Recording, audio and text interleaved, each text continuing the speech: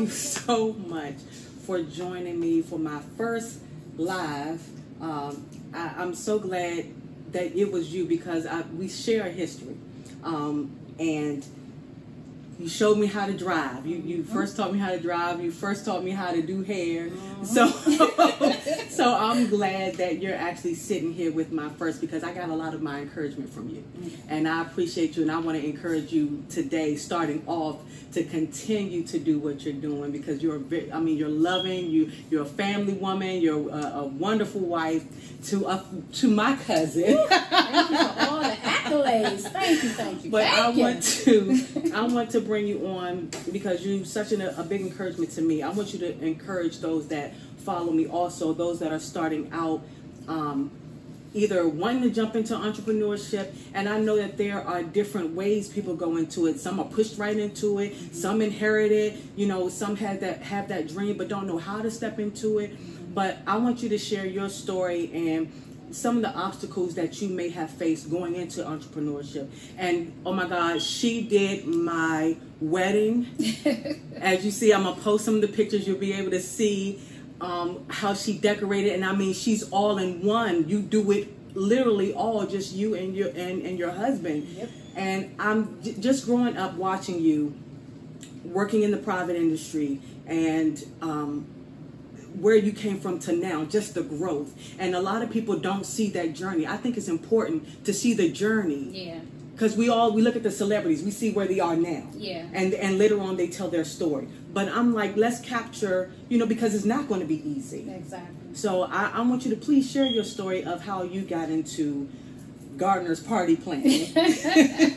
Well, it was a process, but my thing is, I believe that when we're all born, God gives us a gift. And it's up to us to hone that gift and make that gift a craft. Either you're using it for business purposes or you're just using it as a hobby. So each one of us has that choice. Yeah. I chose to make it from a hobby into a business. It started in 2012. I started out doing parties and events for family members, and it just took off from there. And then 2012 I just decided to do it as a career type thing.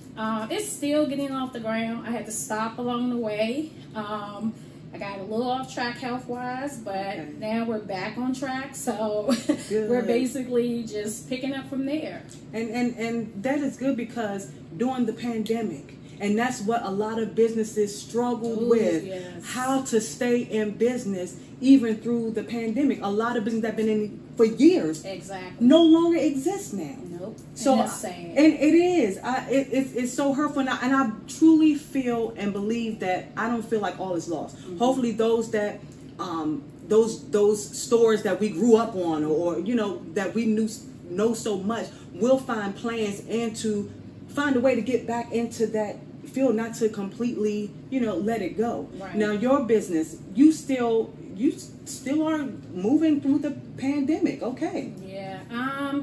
With me, I mean, literally, our company is the Gardner Party Planning, like you said, but under that, on our business cards, states that we do it all. So basically, we do catering. I decorate, as well as I am not a licensed person as far as gardening is concerned, but I also decorate dealing with gardening as well. So you have to have a variety of different things going on as far as business is concerned, in order to be able to, I guess, scale through the pandemic.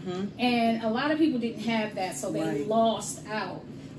But yeah, when you're trying to, I guess, make money, you can't just focus on one set individual thing, because like everybody saw, the pandemic happened. None of us expected it, but it came, and we all had to figure out a different way to earn money. And a lot of people started it up online with podcasts, jewelry. So it was a lot of different things that we had to, rethink and start over. and figure out how we're going to get through it. And those were just some of the ways that they did. And I was able to do that as well. Okay, good. What would you say to those that are trying to step into entrepreneurship? Do you regret? Do you because you're no longer working in the private industry now, no. So you completely let it go.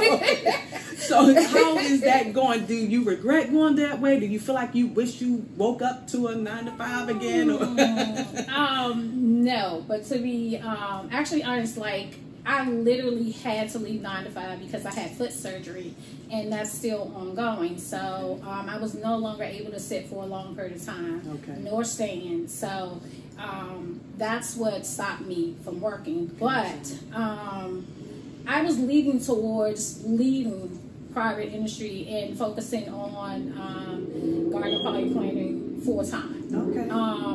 But again, it's not easy. Like I said, it started in 2012.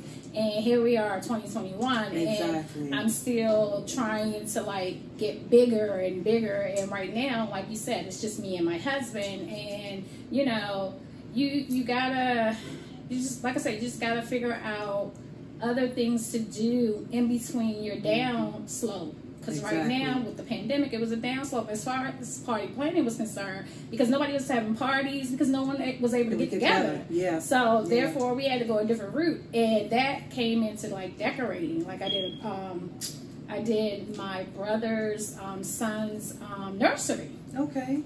I have some of those pictures on my website.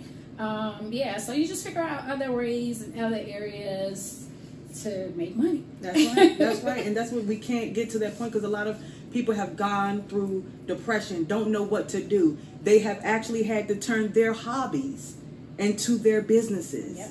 And this is why I started the encouragement seed, because just getting that encouragement from everybody else to keep going, don't stop, because it's encouraging them. It's an encouragement to me too, to keep going, because you're going to have those up and down times. Yeah, that's so true. And you have to, if there's a will, there's a way. Preach. So we have to find that way, look inside and see what gifts and talents you have that you can build off and prosper off, and then you can get out of being or answering to the boss and be the boss. Exactly. A lot of people don't understand, like, the littlest things that you do on a daily basis can be turned into a business type adventure. You know, like with me, like I started a new adventure that has not come out as of yet, but it's a hair growing product, and you know, I just stumbled into that, and within a year, like my hair went from shoulder length to all the way down my back, and that came from just like trolling the internet like everybody else do, YouTube and all that good stuff, trying to figure out how to do different things, how to make your hair grow, how to keep your skin clear, you know, and stumbled on something, and I added some other stuff with it, and it became a good product for me. So that's like another adventure that I hope to soon get into, which I will, because it works. Okay. So yeah. All right. So if you guys have not yet or have not discovered her on Instagram, how can they find you? What is your tag on Instagram? You can find me at Lady Mo 12. Yes, please, you guys, follow her, Lady Mo 12. She does it all. Thank you for having me. Thank you. Always encourage me. New topics every day of the week.